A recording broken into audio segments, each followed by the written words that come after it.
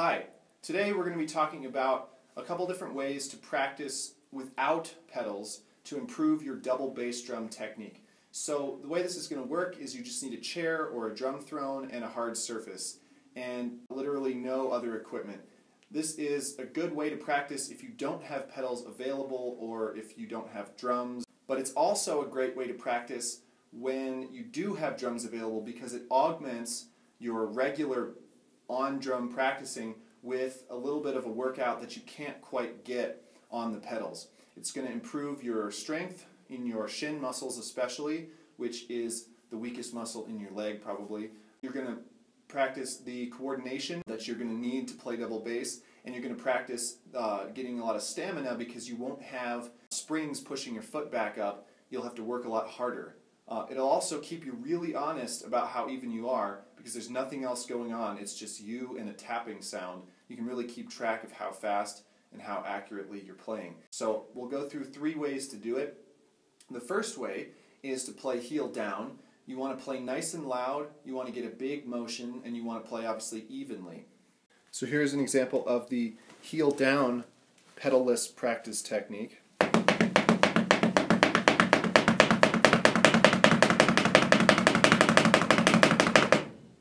You want to make sure you're getting a nice large stroke and that you're playing loudly and of course keeping it even. The next thing to do is you want to do heel up, but you want to leave your toes on the floor.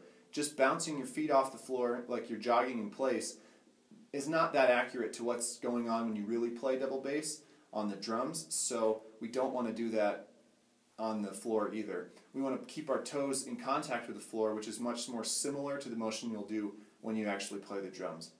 You're going to keep your toes on the floor, and you're going to play with your heels, so your knees are going to be moving up and down, and you're going to try to play a loud, large beat in a similar fashion.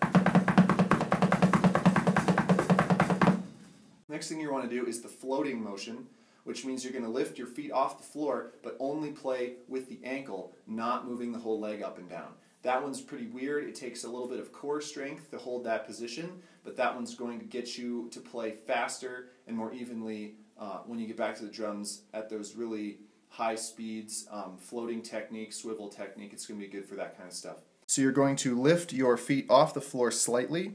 You're going to tap with your toes. You're not going to move your legs up and down, just move from the ankle.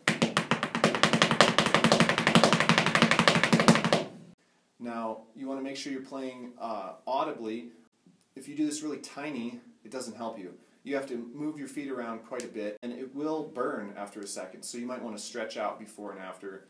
But it's a really great way to warm up, even for your regular double bass playing. On another unrelated note, check out theblackpage.net. It's an online drum magazine. They're going to be featuring a few of my lessons in hopefully the near future.